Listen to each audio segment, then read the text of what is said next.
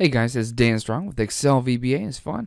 This is actually part 2 of a quick series where we're doing on how to convert your Excel files into an EXE or a Windows executable program. If you missed part 1, click on the link on your screen right here. Otherwise, we're going to go ahead and dive into the excerpt for part 2, which is showing a technical live demonstration of how everything works and how it looks when it's protected and secured versus a regular old workbook. All right, here it is. That's what I call whenever we're actually going to dig in, get our hands dirty, and take a look at something new. So we're going to go ahead and show you, this is an executable file, which actually has, inside the shell of the EXE file, it actually has a macro-enabled workbook that has superior protection. The protection comes from the executable, which is built in multiple languages. It has things from, I think it's C# and C++, and it has all these external special things that do well beyond the capabilities of a regular Excel file. So it has all the abilities that an Excel file could have, but it also has extras. It has lots of extra features that you can't get with Microsoft Excel. So it's the best of both worlds, and we're going to take a look at some of the things that you can do in your applications very, very soon. So it's very exciting. So let's go ahead and double click on this demo file. This will be in your downloadable files that you can check out here. So the first thing that you'll see is this is a EULA, or an end user license agreement. You can display your own license agreements. You could have, this can take on rich text. So that means you could have this be in blue and bold, or you could have other things that rich text document editors may have. So first thing is, if you decide to have an EULA agreement, you can enforce them to, they have to accept the terms, because guess what? I can't continue. If I click cancel, guess what? It closes. So I'm going to go ahead and double click on this again. Now, if I accept their EULA, their license agreement, then this beautiful splash screen, you can add your own splash screen. And it looks like there's some transparency going on in the corners. I've never tried one with rounded corners, so that's pretty cool. And then it says, do you want to load a recently saved copy of the secure Excel workbook? So this is one option that you can do. If you want to allow users to save a copy of their file, it saves it in a very special classification of a file type. It's not an XLSM, not an XLSB, which is a binary macro-enabled file, but rather you have an XLSC, or you can have a custom dot whatever you want it to. Maybe your company's initials is PLR. Maybe you want it to be a .plrm file. Who knows? You can customize that in the advanced section. But anyway, so you can either load the original, which is the one that was published, if you allow saving, that is, or you can let them choose a special encrypted file type, which your EXE file can open once activated, or you can click on the last save, which is just the last one that they happen to save. In this case, we don't have any original, so we're going to click on, or excuse me, we don't have a save file, an encrypted save file, so I'm just going to have to use the original. All right, so now that is opening, and I think it's opening. Oop, it opened in my other window, so let me drag that over here. So here we are. We have a quick demo thing here, and in this case, they left the abilities of all these open, so you can actually choose to hide the home insert. All these tabs, all these options are gone, but you will notice when I click the file tab a few things. The only option they have is to print or to save. All these other things that are native to Excel have been disabled.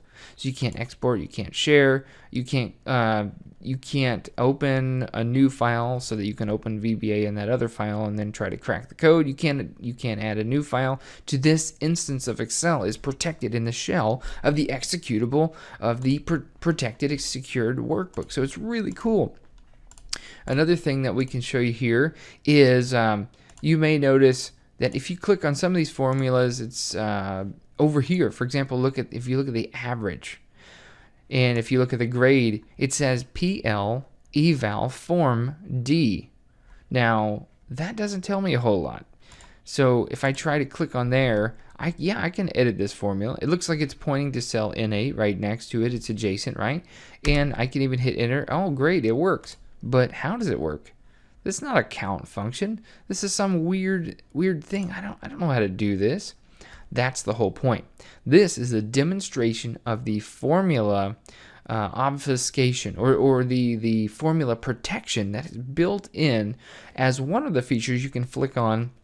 You can choose whichever cells that you would like to turn on formula protection, and that's what it looks like. So instead of saying equals VLOOKUP of this thing in this table, which it looks like it's doing a VLOOKUP, by the way, you know, comma, column 2, comma, probably 1 for not exact, right? Does this look like a VLOOKUP to you? No, it's crazy. So that's one of the features you can do. You can still have your VBA code to sort something, and it will work, but they may not be able to necessarily act as it. So if I click Alt F11, I just clicked Alt F11, and the Visual Basic Editor is not coming up. And I cannot get the developer ribbon back. It is gone for this particular instance because they checked the option to hide the developer ribbon. There's no way I can get it. I can't go to options. I can't get it. So you try as you may, please try to get it. Please try to hack this. You will be unsuccessful and you will waste months of your life and you'll be very sad face, right? So another thing you might notice is that this has the icon, not the Microsoft Excel icon here. It has a special icon that they used for this particular project. So you can tell it which icon you want. You can have any of these things disabled that you want, entire ribbons. In fact, I always have all these options gone. You can disable copying and pasting using Control-C, Control-V, and as you've seen, I'm hitting Alt F11, and I cannot get the Visual Basic Editor to come up. So in the next lecture, we'll show you a little bit more about formula protection in the demo, and then we'll move on to getting our hands absolutely dirty together. All right, so hopefully you enjoyed that excerpt from our course, Excel to EXE, how to create secure Excel applications in Windows. If you're interested in just getting the software called XLS Padlock, please click the link in the video description.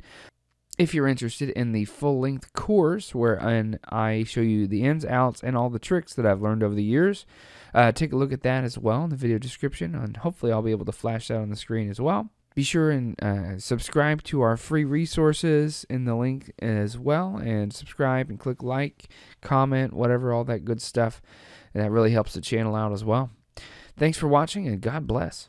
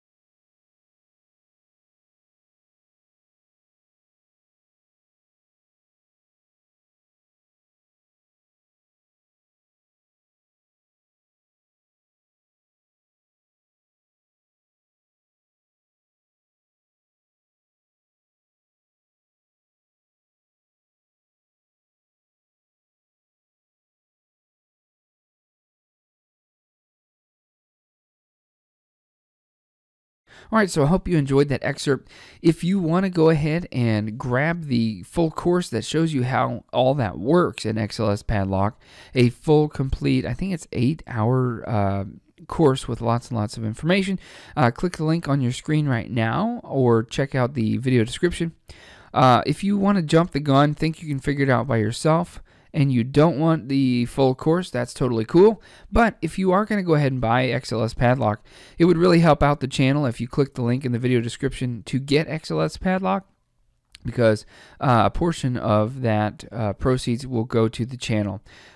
If you want to learn a little bit more and explore some more videos on the topic for free, just click the link on your screen that should be right about now, and that'll take you to the next video in this series. And as always, thanks so much for watching. God bless.